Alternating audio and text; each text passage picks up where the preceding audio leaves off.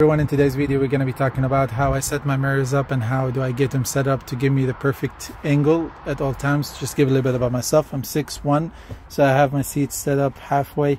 My legs are comfortably on the floor. They're not raised up or anything.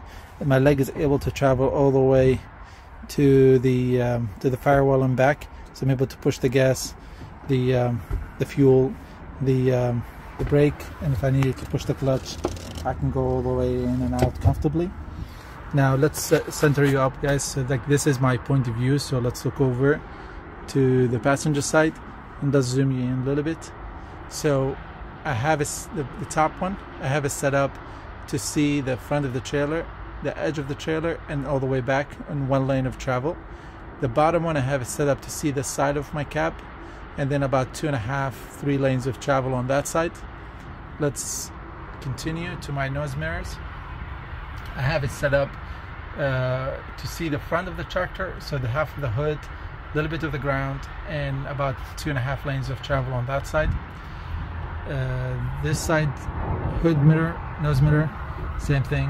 The hood, half the hood, a little bit of the ground, and about one lane of travel on this side.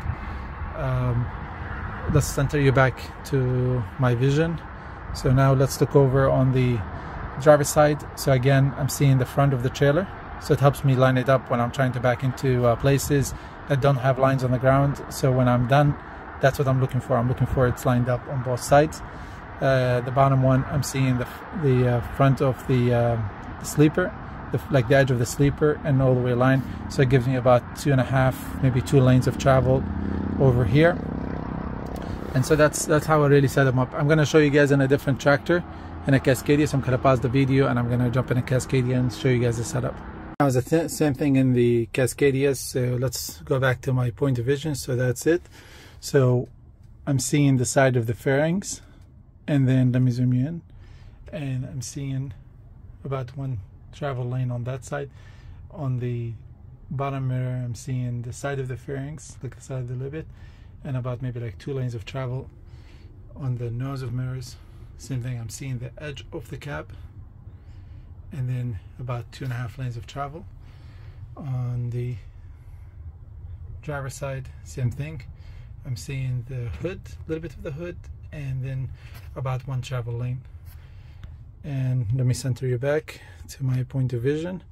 Now on the same thing on the driver's side, I'm not seeing the side of the truck, so if I needed to see it, I have to like move over, but that helps me see better with the day cabs because they're a little bit shorter. So the trailer, you see where the tire is out, the trailer would be up there if we needed to.